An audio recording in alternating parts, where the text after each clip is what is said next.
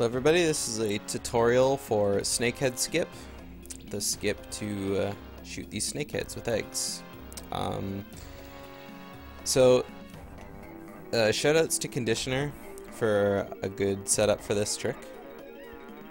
So, basically what you want to do is get on this ledge that's underneath here, like that, and you'll want to zoom your camera all the way in and then hold the R button to get the camera right behind you.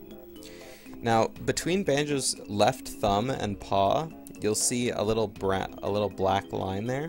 What you want to do is line up that black line with the left side of this black crack that's over here, kind of like that. See how like the left side of the crack kind of goes down and then like kind of goes right into Banjo's paw? So once you got that, looking like that, you'll want to get up, hold Z and then hold down and get into Talon Trot. Now what you want to do is you want to test and make sure your egg will go through this crack here. And it looks like I might be in the wrong position. So if that happens, just get back on the ledge, zoom back in like that, and realign yourself. Let's get another angle here. Alright, that looks pretty good.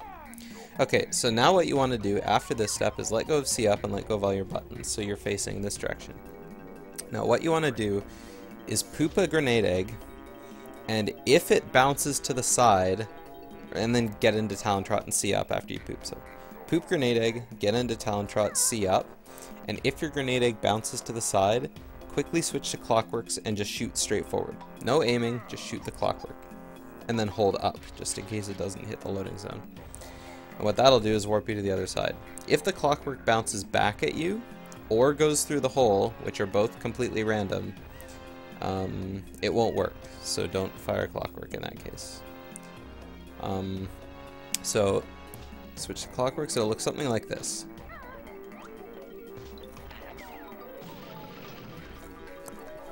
And once you've got that, you'll be through the loading zone.